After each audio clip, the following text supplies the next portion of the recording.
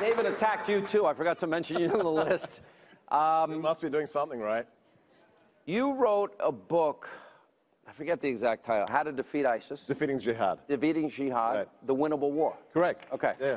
And I read the book, and here we have, let's look at America alone. And this goes to the issue of extreme betting.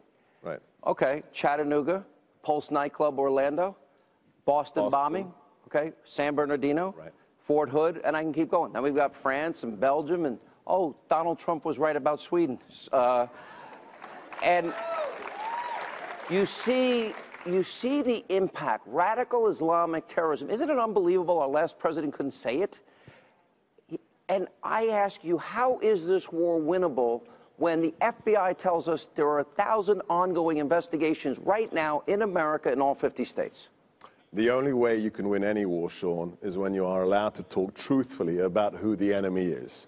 Imagine if we're ready to storm the beaches in Normandy, okay?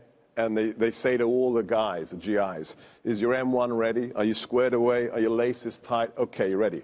Oh, by the way, when you hit the beachhead, just remember, don't say the word Nazi because you could offend a German. Well, it's a perfect example. Right? Yeah. You would have been court-martialed if you'd said that. That's the last 8 years. Here's my fear. If you go back to the 9/11 Commission report, okay, it said, and I didn't agree with all of it, but the one thing I agree with, they were at war with us. We weren't at war with them. That's a direct quote. Right. But the problem is we had all these indicators. We had the embassy bombings in Tanzania and Kenya. We had the Khobar Towers. We had the USS Cole, the First Trade Center bombing. All these indicators. Are we going to look back now because of 8 years of going back to a pre-9/11 mindset? Are we going to cite Chattanooga, Fort Hood, Boston, the Pulse nightclub, and Fort Hood and San Bernardino and say, oh, we had no idea it was coming? Is it a matter of if, not when, they want to hit us big? Let's just look at history. A man called Osama bin Laden, twice before 9/11, in 1996 and 1998, openly declared war on the United States. And we didn't pay attention. Right. To quote, I teach a course on understanding jihad, and there's a quote I use from a Holocaust survivor to open the course. And this is a man who'd seen his whole family destroyed in World War II. His wife, his children die in death camps and labor camps. And somebody asked him a really facile question. They said to this old man, so what is your one take-home?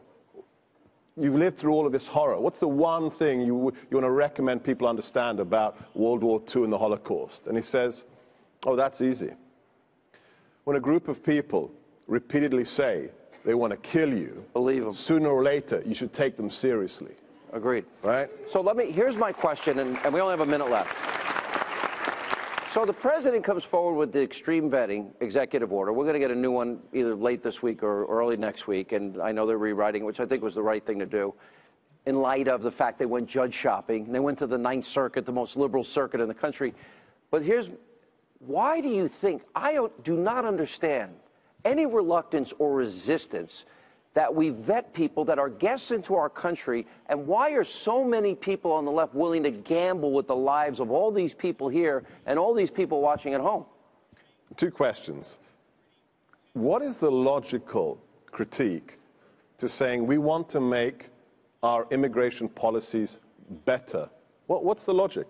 We just want to make them more efficient. What is the argument against that? And I ask people... that we're discriminatory, right, blah, blah, blah. No, okay. But how about this? When you go to sleep at night, I don't care whether you live in the South Side or whether you live here in Georgetown, when you go to bed at night, do you lock the front door?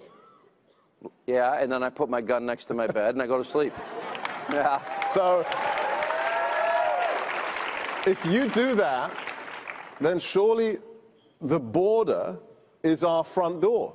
Surely we should have a control as to who enters our house. This is the house of America. And the idea that we don't control it is crazy.